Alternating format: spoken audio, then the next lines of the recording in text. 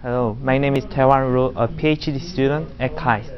Today, I want to discuss about the mental health monitoring system. The motivation is to detect the mental health monitoring using the physiological signals. Recently, the mental health list is very important because 30% of people suffer from mental disorder according to the National Institute of Mental Health.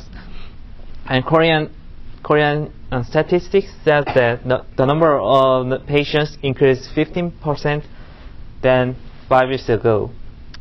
How to detect the mental state using the physiological signals is use the EEG signal and HRV signals. Especially, I use the ICA to separate the EEG signal and ECG signals. And for the EEG extraction, I use the nonlinear chaotic analysis. Here is the overall architecture of my processor. There is a 4-channel analog front end with 10-bit ADC, and independent component analysis is here, and nonlinear chaotic analysis is also embedded. And reconfigurable stream data path is for low power operation, and body channel communication transceiver is to communicate with distant device. Independent component analysis is dividing input signals into uncorrelated and independent signals. It uses the statistical, independent, and non-Gaussian characteristic. By the kurtosis function, it is indicating it is normal distribution or not. Thanks to the kurtosis function, non-Gaussian value can be detected.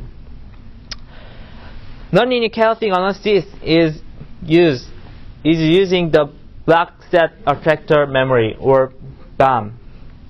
Thanks to the BAM, nonlinear chaotic analysis it increases the parallelism, so it's fast and power efficiency. This is the proposed system. The SOC and overall system is embedded here, and there are four channel electrodes and reference and ground here. And this is the BCC electrode to communicate with external device. The SOC and battery is embedded on the 2-layer PFCB.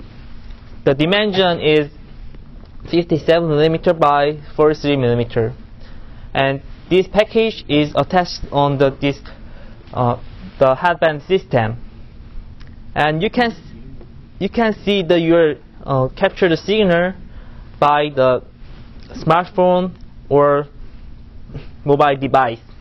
Here is the EEG signal and HRV and mental state indicator. Electrode is located in the frontal head and occipital head and side head, and at your ear the electrode of the ground and reference is located. Now, I will tell you the implementation result. ICA decomposes the input signal into the 4 kinds of independent component.